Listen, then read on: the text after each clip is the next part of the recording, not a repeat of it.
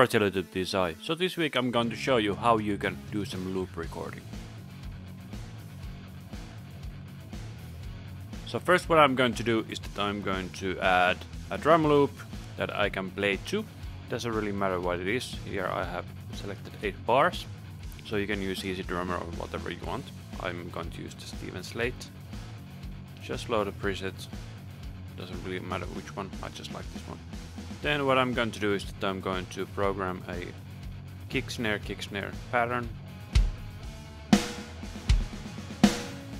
And then let's use a hi-hat.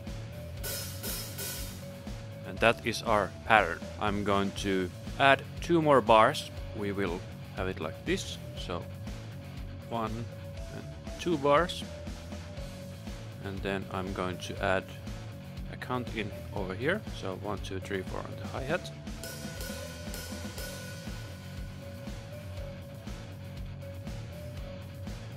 And that is it. So now if we listen to this, I think I might want to do like a double tap on the hi-hat, so let's do that.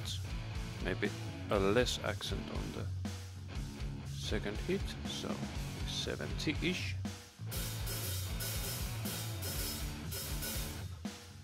Alright, then let's do the same here.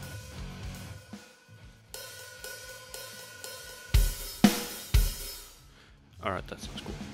Then what we do is that we are going to add a few mono audio tracks.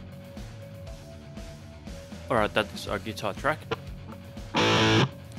Alright, so now I'm going to record this, and I have the loop turned on, and I have 1 bar before, 1 bar after.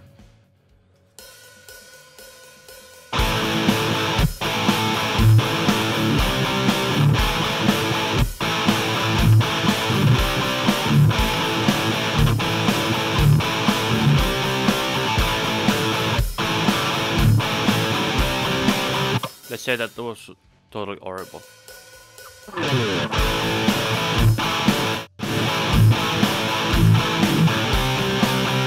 Alright, that's better. So now we have 6 takes, and they are over here. If you don't have this view, you just press the lanes button. And if you don't see it, you select the track control settings, and there you have the lane display type. So you have the different takes here, and then I think the 5 and 6 were alright. So if we now take those 2, 5, 6, and then I think 3 was also alright. So those 3 were the okay takes. And now if we pan these around, and let's make the sense of what just here quieter, and now we have tripled take.